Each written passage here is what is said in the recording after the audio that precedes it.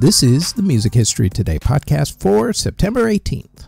On today's show, Scott Joplin gets paid, a grunge-themed movie premieres, a TV show about a radio station premieres, and the world loses Jimi Hendrix. First up, though, on this date in 1899, Scott Joplin was granted the royalty copyright for his song Maple Leaf Rag. In 1947, a country music concert was held at Carnegie Hall in New York City for the first time. Roy Acuff and Ernest Tubb were the performers that night. In 1955, entertainer Debbie Reynolds married singer Eddie Fisher. In 1957, the TV music show The Big Record premiered on CBS television. In 1960, singer Tab Hunter's TV show The Tab Hunter Show premiered on NBC television. In 1962, Dee Dee Sharp recorded the song Ride. In 1967, the Beatles filmed a striptease scene for their movie The Magical Mystery Tour. In 1968, the Beatles started recording the song Birthday. Also on that same day, Barbra Streisand's film Funny Girl premiered in movie theaters. In 1969, singer Tiny Tim announced his engagement to Miss Vicky Budinger. They eventually got married on The Tonight Show with Johnny Carson.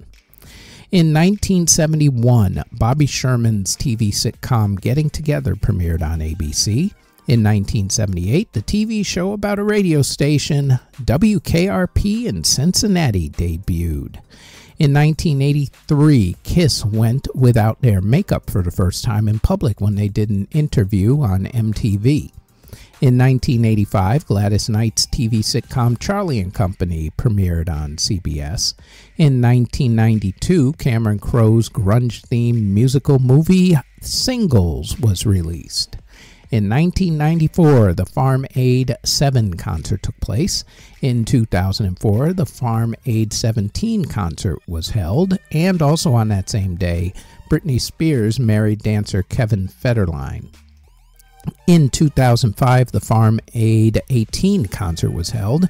In 2006, cantopop singer Cecilia Chung married actor Nicholas Z. In 2009, the group Clean Bandit was formed, and on that same day, Lucinda Williams married her manager, Tom Oberby, during her concert. And in 2010, Eddie Vedder of Pearl Jam married model Jill McCormick. In classical music, in 1769, the first spinet piano was built, and in 1809, the Royal Opera House in London opened. In theater, in 1897, the musical Belle of New York City opened on Broadway, and in 1985, the musical Song and Dance opened on Broadway. In award ceremonies that were held on September 18th, in 1994, the United States Postal Service put Billie Holiday on a stamp. In 2008, the Village People received their star on the Hollywood Walk of Fame. And in 2017, entertainer Donald Glover, a.k.a. Childish Gambino, won a Primetime Emmy Award.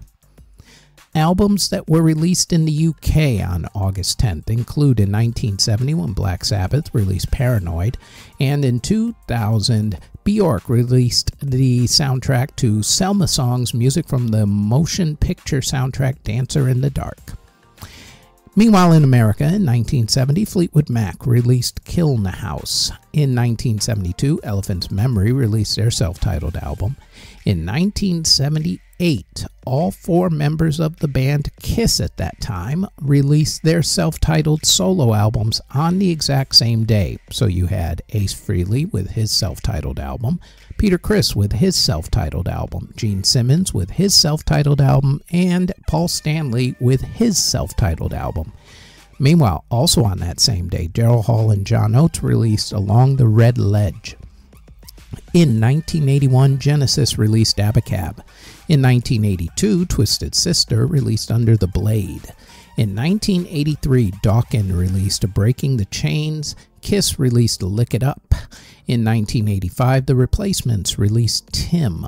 In 1986, Glass Tiger released A Thin Red Line. In 1987, Kiss released Crazy Nights. And if you're under the impression that Kiss loved releasing albums on this date, you would be correct. In 1989, Janet Jackson released Rhythm Nation 1814, and the band released To Kingdom Come, the Definitive Collection. In 1990, Derek and the Dominoes released the Layla Sessions 20th Anniversary Edition. In 1992, the Easy Beats released the Definitive Series. In 1997, At the Drive-In released El Gran Orgo. In 1998, the Fantastic Plastic Machine released Luxury. In 2001, Tori Amos released Strange Little Girls. Also on that same day, Alice Cooper released Dragon Town, The Knack released Premium Gold Collection, and Fish released 5 live albums. They released Live Fish Volume 1, Live Fish Volume 2, Live Fish Volume 3, Live Fish Volume 4, and Live Fish Volume 5. In 2006, Free released Chronicles. In 2006, same day, Billy Idol released Original Sound, and the Stranglers released Sweet 16, in Roman numerals no less.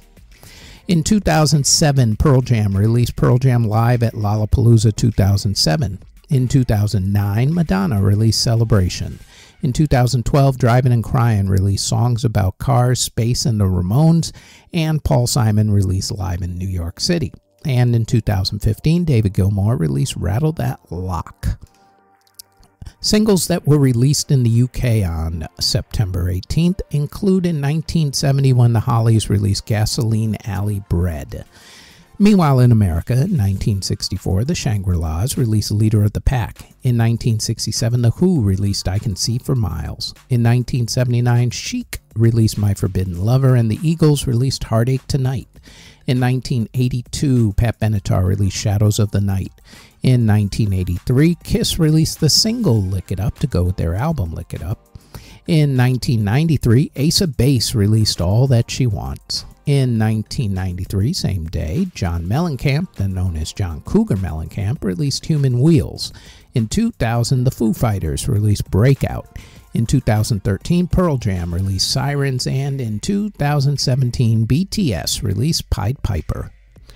Before we go any further, we'd like to tell you that there is now a Music History In-Depth podcast where we go more in-depth on a few of the events that happen in music history for that particular week. The Music History In-Depth podcast runs every Tuesday on YouTube or wherever you get your podcasts from, as does our Music Halls of Fame podcast, which talks about a member of the Rock and Roll Hall of Fame along with other Music Halls of Fame, museums, and walks of fame. The Music Halls of Fame podcast drops every Thursday and can also be found on YouTube or wherever you get your podcasts. Now, back to this podcast. Artists who were born on September 18th include Dee Dee Ramone of the Ramones, rapper Exhibit, rapper Capadonna, Ricky Bell of Belle Biv DeVoe, and also New Edition, Spike Spice of the group Breathe, Joanne Catherall of the Human League, singer Frankie Avalon, Keith Morris of Black Flag, and also the group Circle Jerks, Carrie Livgren of Kansas, Bam King of Ace, singer Joji, singer Lucas Forchhammer, rapper L.A. Capone, singer Brooke Addy, rapper Amber Liu of the group FX, singer Megan Lee, country music singer Taylor Dye, singer Tawanda Braxton, jazz singer Teddy King, classical composer Francesca Cassini, singer Jimmy Rogers, gospel music singer Bobby Jones, singer P.F. Sloan, jazz guitarist Emily Remier, John Mann of Spirit of the West, music photographer Dave Garr, singer-songwriter and guitarist Alani Lee, drummer Martin Beadle of the group The Cutting Crew, Richard Walmsley of the group The Beatmasters, bassist Nigel Clark of Dodgy, and composer Sam M. Stept. Artists who unfortunately passed away on September 18th include composer Peter Hansel, who passed away in 1831 at the age of 60.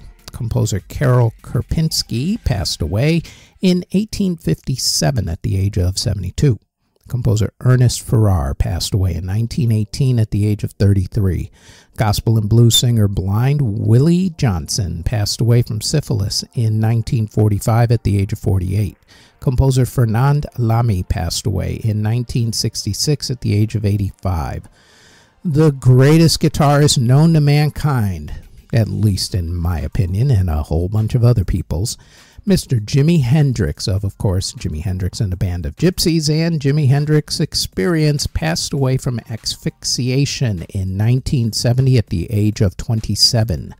We discuss more about his death, among other items, on this week's Music History In-Depth podcast, which has already dropped by the time you're hearing this particular podcast.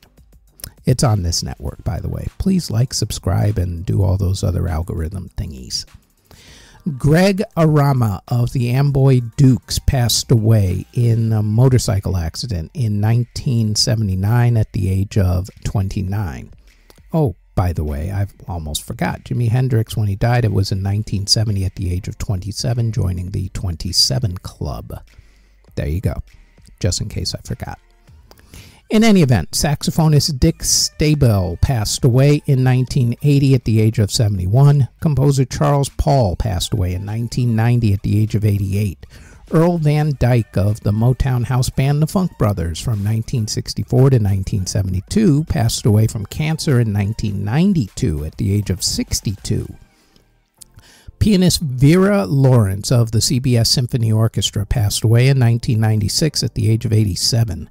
Blues singer Jimmy Witherspoon passed away in 1997 at the age of 77. Bassist Pepsi Tate of the group Tiger Tails passed away from cancer in 2007 at the age of 42. The conductor of the East Berlin Symphony from 1960 to 1977, Kurt Sanderling, passed away in 2011 at the age of 98. The opera singer for the Berlin State Opera from 1951 to 1985, Lisa Otto, passed away in 2013 at the age of 93. Elton John's drummer Roger Pope passed away from cancer in 2013 at the age of 66. Trumpet player Kenny Wheeler passed away in 2014 at the age of 84. And singer Mendoza passed away from cancer in 2016 at the age of 38. Next on the Music History Today podcast, it is September 19th, when in 1986, Disney Epcot opened Michael Jackson's new 3D show, Captain EO.